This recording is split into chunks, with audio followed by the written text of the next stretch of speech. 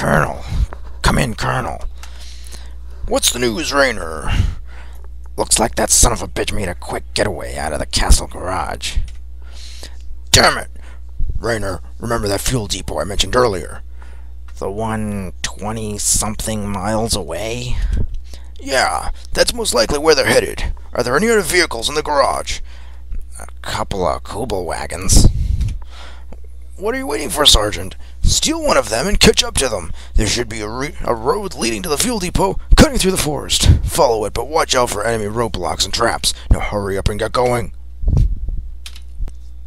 And here we go. Level 8 is a very neat level, but it's very, very difficult. And, you know, the maze itself isn't so bad, but the enemies will either kill you really quickly, or they won't hurt you at all. And that's really the thing that bugs me about this place, is that sometimes they hurt a lot, sometimes they don't hurt you at all. But at any rate, use shift as kind of a handbrake to make the turns tight like that. Go quick, move, move, move. The friggin' tank is right there. He's gonna totally kill you. Run these clowns over. We got some health to pick up over here.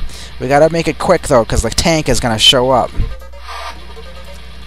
Okay, now we're almost done with the level, but the most difficult part is coming up very soon here. It's literally right around the corner. So hopefully we can do this. Here we go. We should be able to. Just kiss them all good night. And one more guy coming up right there. Here we go.